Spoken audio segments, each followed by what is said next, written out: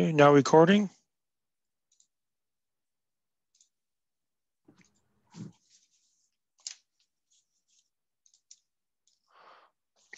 All right, so we're doing 3.3 on the trig functions. So I'll lecture a while. I might sneak in a little bit of 3.4 just to get partially ahead, but I won't go that far into it. And then I'll give you a quiz, and that'll be it for this weekend.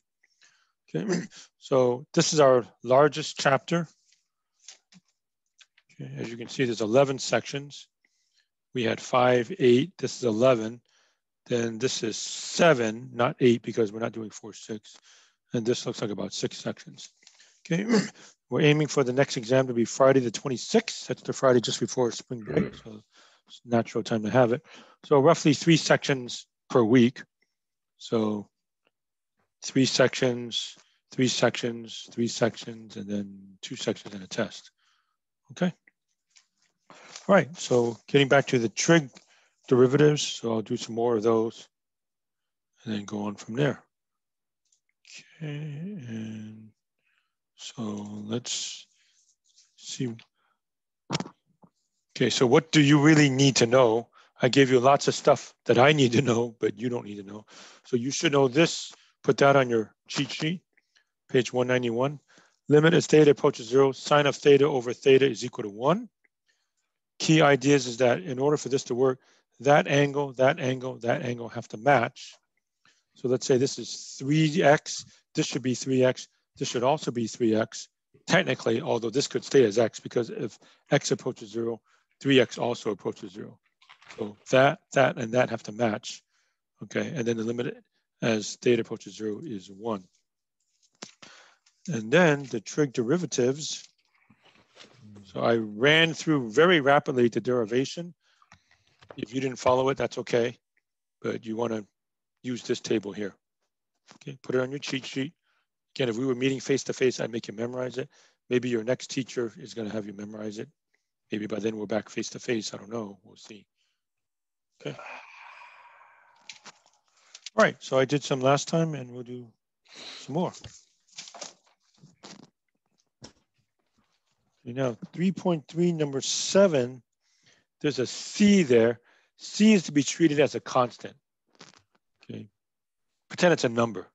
C cosine t plus t squared sine of t. Ignore all this stuff over here. So strain marks. So if c is a constant, the derivative of c cosine t is negative c sine of t. Derivative of cosine is negative sine.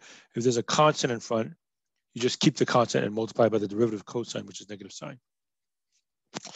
And then plus the derivative of t squared sine t, that looks like a product rule. So let's see. First function t squared times the derivative of the second, derivative of sine of t is cosine t, plus the second function sine of t times the derivative of the first, derivative of t squared is 2t. And then maybe just a little bit of cleanup. So negative c sine t plus t squared cosine of t plus 2t sine of t. Okay. All right, I'll come back to this, but let me show you 23, that recurring theme of equation of the tangent to the curve. So 23, find the equation of the tangent line to the curve y equals cosine x minus sine x at the point pi comma negative 1. Okay. Right, so when they give me that,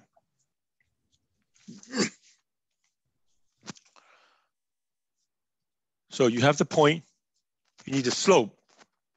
Slope means derivative, so I differentiate. So y prime equals derivative of cosine is negative sine x. Derivative of negative sine x is negative cosine x. Remember, negative 1 is like a coefficient. It's a coefficient of negative 1 here. Okay. All right, so y prime is negative sine x minus cosine x.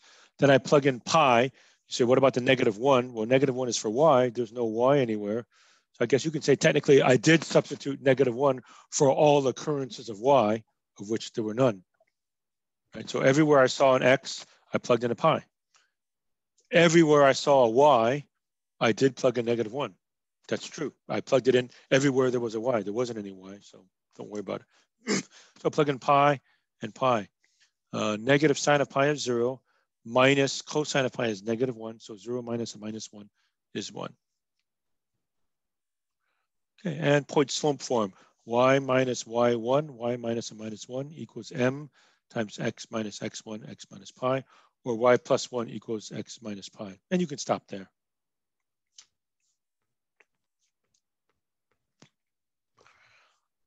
All right, and now some of the problems at the end. These problems all involve that limit that I showed you just a moment ago that you definitely want to put in your formula sheet. Limit theta approaches 0, sine of theta over theta is equal to 1. Okay, this should match this. This actually doesn't have to match, so to speak. Technically it should, but let's say, like I said, this was 3 theta and that's 3 theta. If theta approaches 0, 3 theta also approaches 0, which means you can actually apply that, okay? So I'll show you some more of those. Okay, 43 started off like this. Limit x approaches 0 of sine of 3x over 5x cubed minus 4x. Okay, now in order to work that out, based on what I just said, what should go below that sine of 3x? I want 3x. So I divide top and bottom by 3x. This doesn't really bother me. That's not going to be a problem. All right, then I use the fact that the limit of a quotient is the quotient of the limits, meaning put lim on top here, lim on the bottom here. So limit x approaches 0, sine 3x over 3x. This is limit x approaches 0. Okay, here I actually divided. So 5x cubed over 3x is 5/3 x squared, right?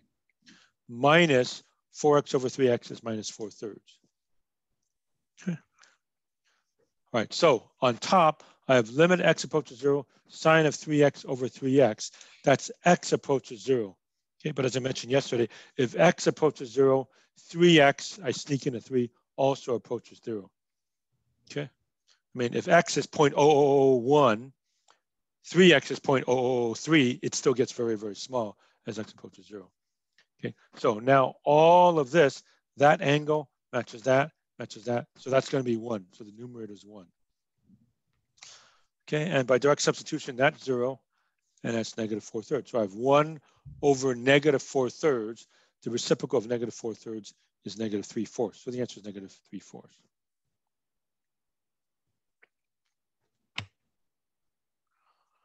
Okay, I had a request about 3.229 for the second derivative. It's pretty bad, to be honest with you. First derivative is not too bad, although it's already kind of messy. But let me just show that to you. Go back to 3.229. What's the derivative of x squared over 1 plus e to the x? Okay, so that's the quotient root. So bottom times derivative of the top, 2x. Minus the top, x squared, times derivative of the bottom, the derivative of 1 plus e to the x, derivative of 1 is 0, derivative of e to the x itself, all over 1 plus e to the x squared. Okay, and then distribute 2x plus 2x e to the x minus x squared e to the x over 1 plus e to the x squared. And before I take the next derivative, I think it's easier to factor out the e to the x here. So factor out e to the x, that becomes 2x minus x squared. Okay. So now the second derivative gets really, really messy. Okay, so I'll just give you the setup for it.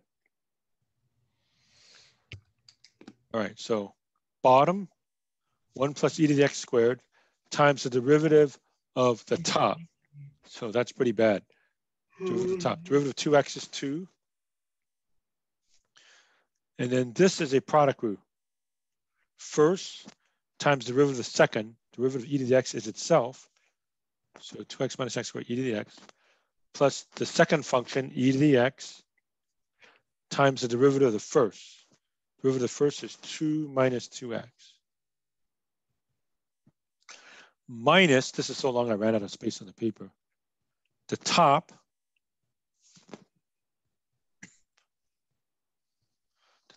is, I just copied all that stuff, 2x plus 2x minus x squared e to the x times the derivative of the bottom, okay? I haven't even shown you how to take the derivative of the bottom yet, unless you were to multiply it all out, okay?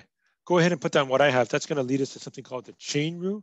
And if I have time, I'll sneak in some of the chain rule today, okay? But to differentiate the bottom, just go ahead and put 2 times 1 plus e to the x times e to the x. One alternative is to actually multiply that out.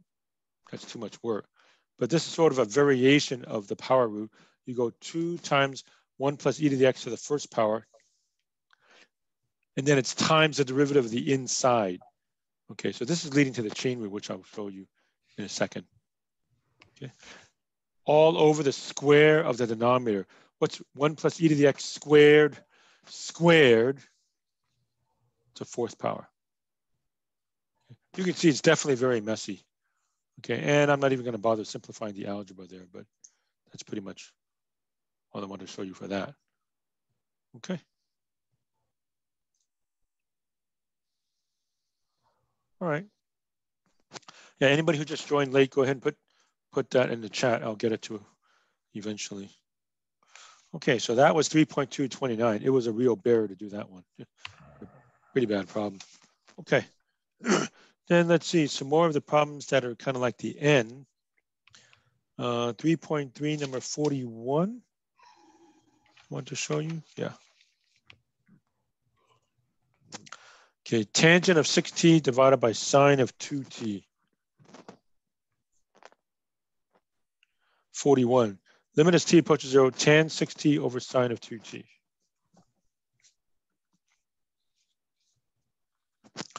All right, first change tangent to sine over cosine. So sine of 6t over cosine 6t, sine 2t. Okay, you should know from algebra, sine 6t over cosine 6t, that cosine can join the sine of 2t here on the bottom. Okay. And now here comes the next weird step. So based on what we said before, what do I want below sine of 6t? I want 6t. It's got to match.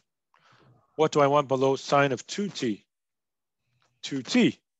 It's got to match. Okay. So again, what we said was in order to use this theorem, all the angles have to match.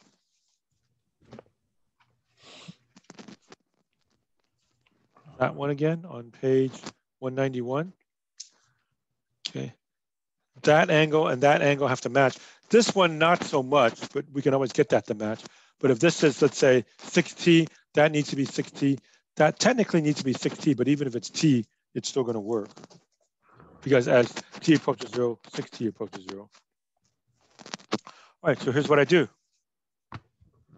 So what about the cosine? That doesn't even bother me because the cosine of 0 is 1. So here's how I break it up. I split out this cosine 6t as limit t approaches 0, 1 over cosine 6t. Put a limb here, limit as t approaches 0 of 6t over 6t. Limit as t approaches 0, sine of 2t over 2t. And you say, well, that doesn't match. That's right. Okay, now I make a match. If that's a 6t, that's a 2t. So I multiplied the bottom here by 1/3. I can always take the constant out. Okay, so now in red is the new stuff. It's a valid step.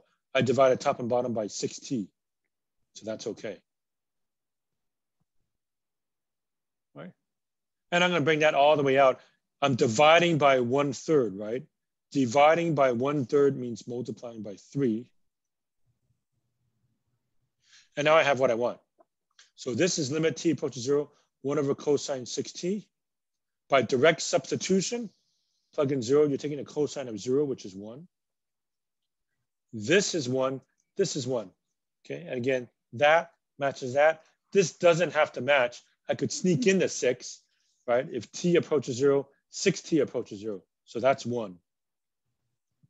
And similarly, I have limit t approaches 0, sine of 2t over 2t.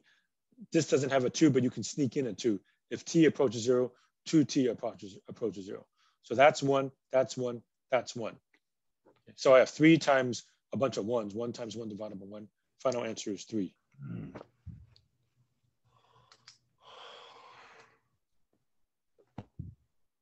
All right, and then 45, and then I'm pretty much done with the section.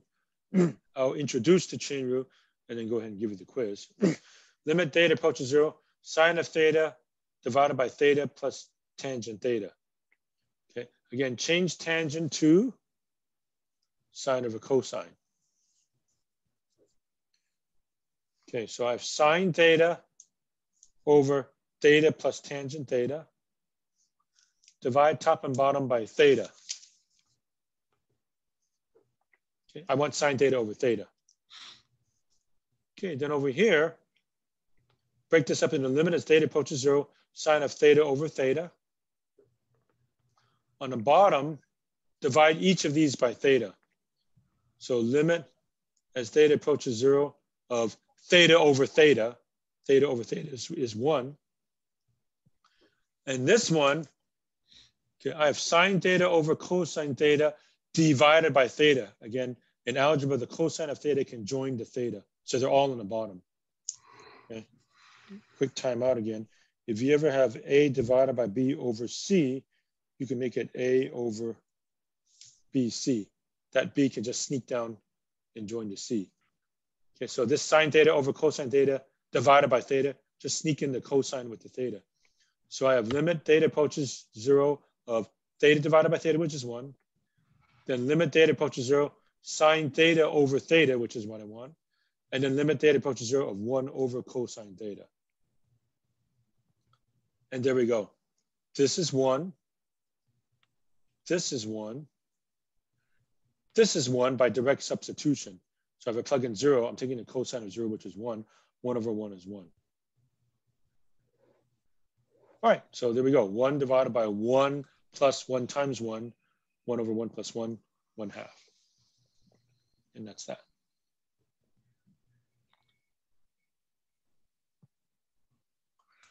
All right, folks. I've done everything I was going to do in 3.3. So I'm par for the week. I am going to sneak in just a tiny bit of 3.4, and then I'll stop and give you the quiz. Okay. So next rule, 3.4. I'll mark this off. 3.4 is something called the chain rule, and I sort of already gave you a taste of that when I was doing that other long derivative there.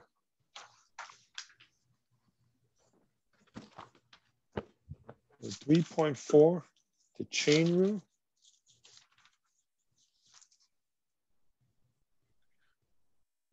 You do the chain rule when you have a composition of functions, a function inside a function, or a function of a function. Okay, page 198. I'm not even going to go over the proof of this. It's long and tedious, and the book doesn't even give it to you in the most general case. Okay, but using the Leibniz notation, this does seem kind of plausible. dy dx, rate of change of y with respect to x. dy du, du dx. Don't write this down right now, actually, but it does seem kind of plausible. Rate of change of y with respect to u, rate of change of u with respect to x. It kind of looks like you can cancel out the du's, right? Then you have dy dx. That's sort of what's going on here, but now here is the chain rule. So what do you want to put on your cheat sheet? Probably just this right here. You can put this if you want to, but I don't think you need to. Okay, so how do you differentiate a composition, f of g of x? Okay, so capital F is the composition, f of g. So you take the derivative of the outside function with respect to the inside, f prime of g of x, and then it's times the derivative of the inside function, f prime of g of x times g prime of x. This is called the chain rule. If you use the Leibniz notation, dy dx is dy du, du dx. Again, this is the Leibniz notation, L-E-I-B-N-I-Z. Okay, so you have an outside function and an inside function. You take the derivative of the outside function with respect to the inside, as we say, first, and then it's times the derivative of the inside function. This thing here is dy du. If you temporarily call that u, that's dy du. And then g prime of x is du dx. Then it kind of looks like the du's cancel out. Okay, I'm just going to show you one quick example just to give you a feeling of it, and then I'll stop and give you the quiz. Okay. So 3.4, number 7. Capital F of x is 5x to the 6th plus 2x cubed to the 4th power. Okay, so it's not just x to the 4th power. We know how to differentiate x to the 4th power, 4x cubed. It's a complicated function to the 4th power. So how does a chain rule work here? All right, so it starts off, as you might guess, 4, copy the 5x to the 6 plus 2x cubed, cubed. So that's normal. That's what we've been doing. The new stuff is then it's times the derivative of the inside. So I have to differentiate the inside, which is 30x to the 5th plus 6x squared. And there we go. Okay, so that's the first example that I'm going to show you for the chain rule. Okay, you have an outside function, you have an inside function. So you take the derivative of the outside with respect to the inside, meaning 4, 5x to the 6 plus 2x cubed, cubed. Okay. Most students are okay with that, but then they might forget you have to multiply the derivative of the inside. Then I differentiate inside 30x to the 5th plus 6x squared. Okay, so that's a little taste of how the chain rule works. Okay, and then I was going to stop and give you the quiz. Okay, so any questions about today's material or any of this? Otherwise, we'll go straight to the quiz. I'll put you in your breakout groups and then have a good weekend. So any questions quickly about what we've covered? You can either put it in a chat or unmute yourself.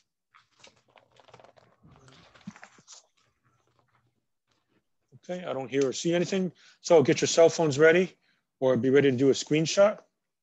And here's today's quiz.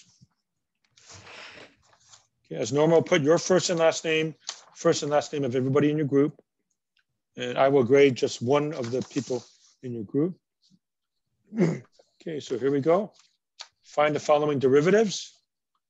Number 1, y equals 3x squared minus 5x plus 8. That should be very easy. Number 2, f of x is x cubed e to the x. Looks like the product rule. Number 3, y equals 5x minus 12 over 3x plus 10. Looks like a quotient rule. For number 3, you should simplify the numerator, but don't simplify the denominator. Okay, clean up the top. And by the way, you should do a derivative symbol. In other words, you should put down either y prime or f prime of x, as the case may be. Okay, I'll hold it for maybe another 15 seconds. Okay, again, put your first and last name of everybody in your group. Okay, if you finish early, you may leave. I will grade just one person in your group. So the only way to be sure that it's correct is to make sure everybody in your group has the right answer. Okay, number 1 is y equals 3x squared minus 5x plus 8.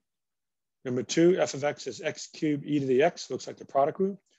Number 3, y equals 5x minus 12 over 3x plus 10. Looks like the quotient rule.